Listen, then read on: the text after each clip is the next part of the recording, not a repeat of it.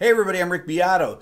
Today's lesson is an analysis of a Charlie Parker solo, or at least part of one, from the tune Thrivin' from a Riff. This is actually part of my lesson series from the Beato Club. Now, these lessons that I do on there range from a whole host of topics. They're about improvisation, film scoring, music theory, things that are in more detail than I would get typically on one of my videos on the main channel. They also don't have the same production value. They're not as high in production value. Not that my videos are high in production value, but they're much more, these are much more detailed lessons. So this will just give you a feel for what it's like.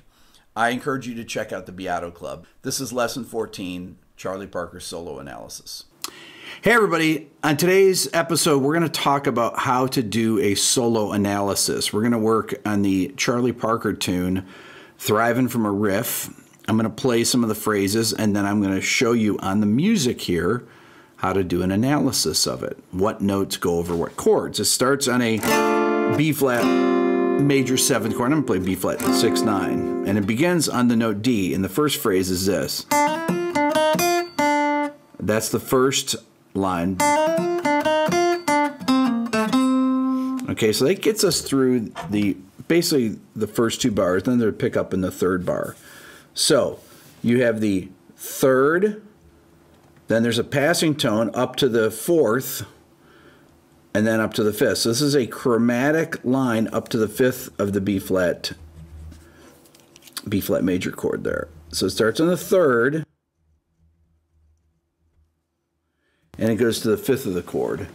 Then we jump back down to the third, the fourth, and the fifth again of the B flat major 7 chord. Then it goes down to this note D. That is the 9th of the C minor 7 chord. And this line here, da da da da da. He's still thinking B flat major over here. So it's really like the first two bars. So you get C minor 7, F7, but this still sounds like B flat.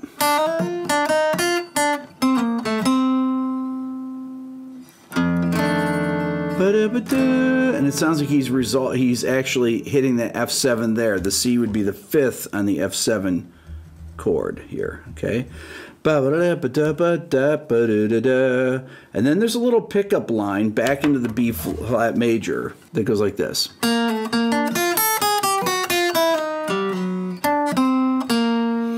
Okay, so I went all the way through here, starting on the B flat, and I went.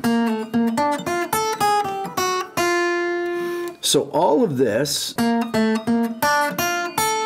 there's a B flat major 7 sound right there, major 7 arpeggio, all the way up to the 7th, but then it leads down chromatically down to F, and you can think of this as an F7 chord, the bebop scale here, right here. So he's kind of ignoring that C minor. He's really thinking F7 for this bar. So you've got this chromatic line that moves down from the major 7th down to the root of the F7 there.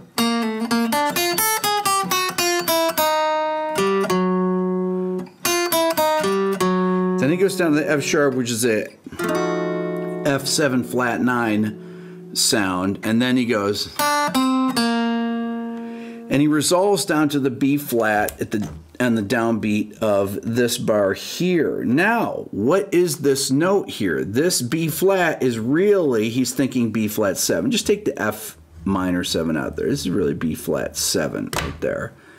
And he's playing. That's right in the bebop dominant scale again. B flat's dominant scale. That's a B flat. So, and he resolves to the root of the E flat major 7 or E flat major chord right there. Right? That's a root. So he's thinking B flat 7 for this entire bar. So from the downbeat of the E flat chord, we have the root there, and you have, and this is all really implying this E diminished sound there, E diminished 7.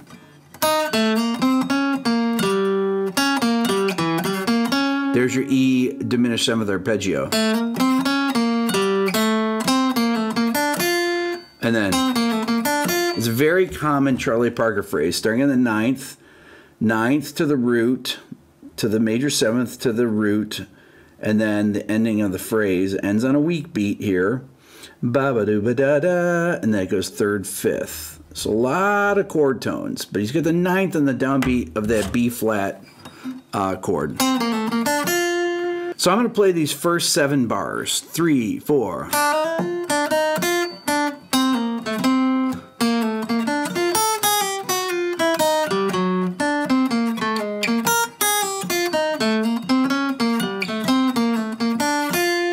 You really can hear those chord changes happening there, but he's really simplifying the progression here. Let's talk about the next phrase that happens. 1, 2, ba-ba-da-da. So he starts on the 5th here on a weak beat. 1, 2, ba-ba, 3rd root, and then up to the root of the C minor 7th chord. Or you could say that this is the 5th of F7. You could say that he's really just implying F7 for the bar. 1, 2. And then we have this little pickup here that goes through the 1, 6, 2, 5 part. 2, 3, 4, rest.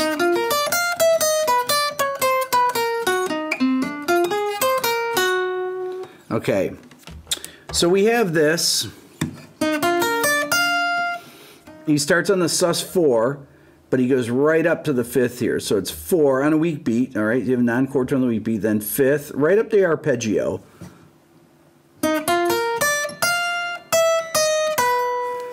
And then we have this on the G. And that B natural is the 3rd of the G7. So you get the 7th, and then you have this chromatic down to the sharp 5 of the G7 chord. And then this is actually a continuation of this line. So it goes like that. Once again, you're going, it's all leading down to this B flat here, okay?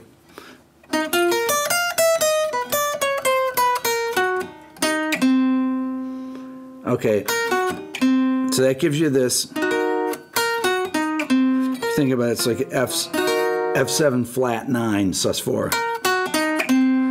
And then here, in this bar, you've got a B flat.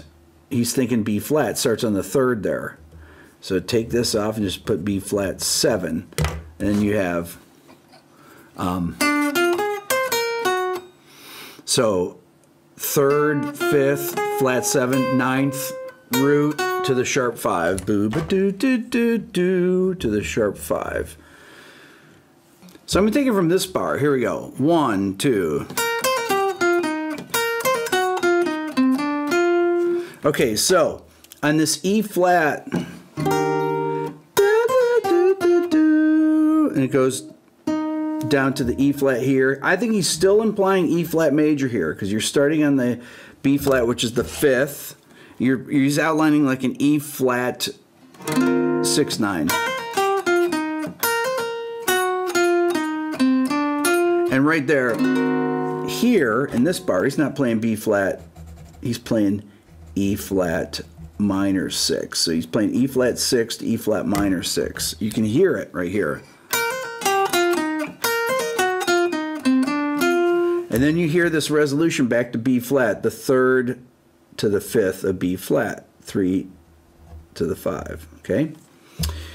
Next we go to the bridge where it goes to D7 here, and he goes. So he's playing starts on the 13th, using that mixed sharp 11 sound. So from the 13 to the flat 5 to the 9 to the flat 7. And then he goes right up. So this is that mixed sharp 11 sound with the 13th right there on the D7. And here's going right up a D9 arpeggio, starting on the 3rd, the F sharp. And then he ends on the 5th of the G7 chord here. All right, so always ending on those chord tones. Chord tones on strong beats, non-chord tones on weak beats. So here he's playing D minor 7, G7, and coming right down D minor 7 to the third of the G7. He's playing a chromatic approach note here. These two notes link in direction to this D. Da, da, da, da. So he's delaying that resolution because he wants to hit that D, the fifth of the G7 chord, on a strong beat. Even though he's using the third there, but this chromatic passing tone is happening on the weak beat to connect this note. Da, da, da, da, da. And then down to the flat 7. Da, da, da, da, da. Then in this next bar, 1, 2. So this here is kind of a pickup line. This is all C mixolydian here, right? So it's a straight up 1, 2. And this is right out of the bebop dominant scale here. He's going right from the root. And then he's going right up to the third, fifth, ninth. I'm sorry, third, fifth, seventh here. Third, fifth, flat 7 of C7. And then on the F7 chord, this is a little tricky here. He's going. And that's giving you this dominant 7, flat 5 sound.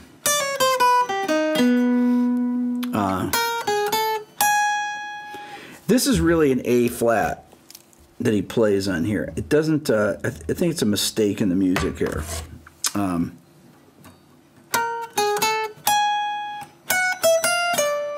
And he's going chromatic approach here, surrounding G flat, E, and then going to the fifth third of the B flat.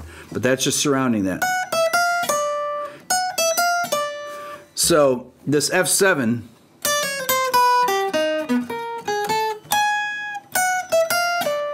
he's implying mixed sharp 11, this kind of sound. Then he goes to that sharp 9 of the F7 chord.